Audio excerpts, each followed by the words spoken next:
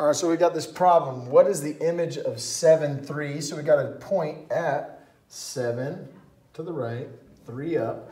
There's our coordinate on the Cartesian plane. What is the image of 7, 3 after a reflection over the line y equals x? We're going to reflect over this line y equals x. Now y equals x can also be written out as y equals 1x. Now, if I had a y-intercept, that y-intercept is not visible, it's a 0. So what we're actually looking at here is a parent function of linear equations. Y equals 1x plus 0, meaning we're starting at 0, and this is the most basic of lines we could possibly create. Our slope is the value attached to the x, so we've got y equals x is just up 1 over 1, up 1 over 1, up 1 over 1. And there's that line. Now what we got to do is plot 7, 3. So we're going to go 7 over, 3 up. That dot's going to land right about there. Now we're at 7, 3 for this singular point. And they're asking us to reflect it over y equals x, which is now drawn right here. That's the line starting at 0, going up 1 over 1, up 1 over 1, etc., etc. Now how do we reflect over lines? It's quite simple. You're just going to draw to that line, and then you continue the same distance away from it.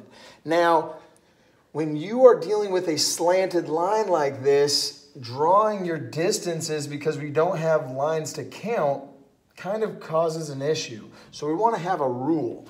X, y is going to convert to what when you reflect over y equals x. Okay, so that rule is as simple as taking x, y, and flipping them. Y, x. So if your dot was originally at 7, 3, and then you reflect it over the line y equals x, all that happens is the 7 and the 3 are going to flip. So now our new point is going to be at 3 over and 7 up, just like the soda. 3 over, 7 up. Our new point is 3, 7. How do we get there? We reflected over y equals x, which is different than reflecting over an x-axis or a y-axis. Here are our axes. Reflecting over those would just change one of the values, while reflecting over the y equals x line is going to flip the values.